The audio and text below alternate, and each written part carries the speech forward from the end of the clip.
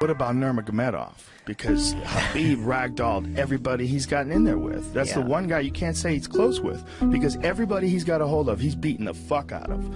That guy's special. That's Nurmagomedov is special. That's true. Yeah. He's a killer. I mean, his grappling is so next level. He's a goddamn werewolf, man. Like, even the way he leaps in and throws punches, he's so ferocious. He's undefeated, which is really crazy. No one at this level's undefeated. Nurmagomedov is the only guy that's undefeated. Just throws dudes around. It's almost like he's built different.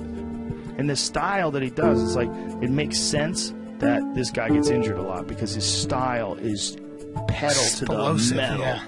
And you gotta train like this. There's no way he doesn't train like this.